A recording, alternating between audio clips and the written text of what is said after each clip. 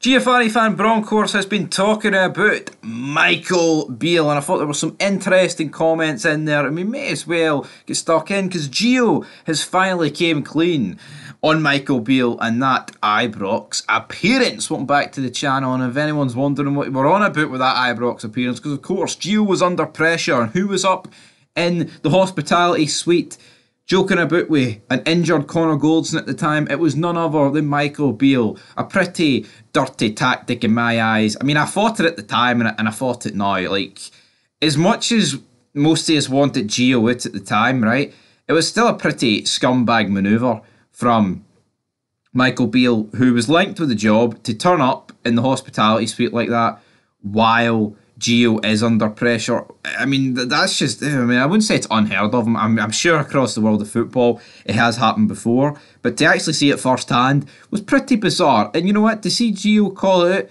maybe at a year, 18 months later sort of thing, it's still refreshing to see. So we'll go into his comments here and see exactly about what Gio fan Bronckhorst said. Well, most people did label it as it was a classless act, my friends, but Gio absolutely fumed at it, and I think rightfully so. And that's exactly what Gio said. He said, "I don't think you should really do that as a fellow manager. You shouldn't sit in the stands at a match where your colleague is feeling the pressure at that moment. I would never have done that." End of quote. And you know what? For the people that might not have seen it at the time or called out at the time for Beale, I mean, I guess he was going to be our new manager. You kind of had to back him because, right, Gio was the past, Beale's the future, even if it was a pretty shady move, and we should have really seen the writing on the wall as soon as Beale was pulling out things like that. But it's just it is. I think it just sums up Beale. He's been labelled as like a snake in the grass, and some of his treatment of the players, like his man management, and it sums him up. It's not a good look.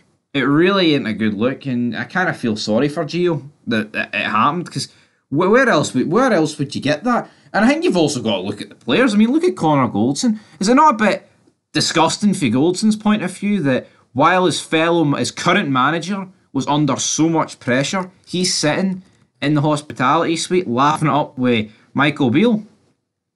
I think that's a bit mental.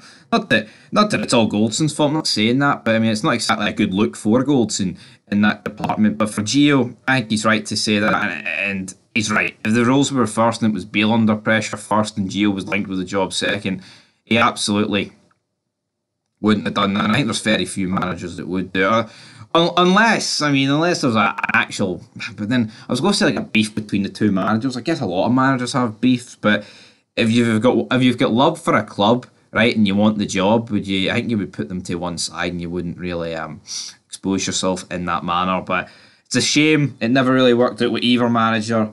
But obviously Gio did deliver the better moments. He won us the Scottish Cup, got us to a Europa League final, and while Michael Beale just produced one of the worst summer transfer windows in living memory. It was horrendous, and of course we had that thing, I believe it was at the Hydro, where we had Jim White hosting. It was like a Rangers, not a Legends night, but you had Jack Butland there, you had Souness there, and they were talking about the season, and Clement actually revealed that because of what happened in the summer, he had no permanent money to spend. It all had to be loan signings in January, which of course was actually denied by the board previous to the window opening, that Clement would have money to spend. So obviously Clement getting stuck in there and actually saying that's not exactly the case, but we knew that, and I think that pretty much sums it up.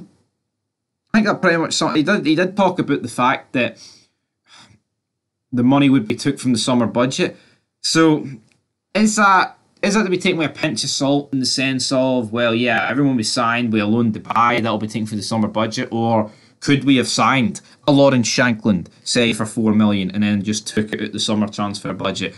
Because when you look at that Motherwell game, we could have absolutely done with that. But anyway, guys, my throat is absolutely aching. Gio, damn, he called out Michael Beale. Michael Beale's away for Sunderland. I seen that who's the Swansea boss at the minute? I'm not too sure. I know it was Russell Martin, but that's probably like 3 seasons ago. Came out and said Michael Beale was doing a great job at Sunderland. What? What is going on there? Anyway, guys, leave your thoughts down below. Until next time, peace.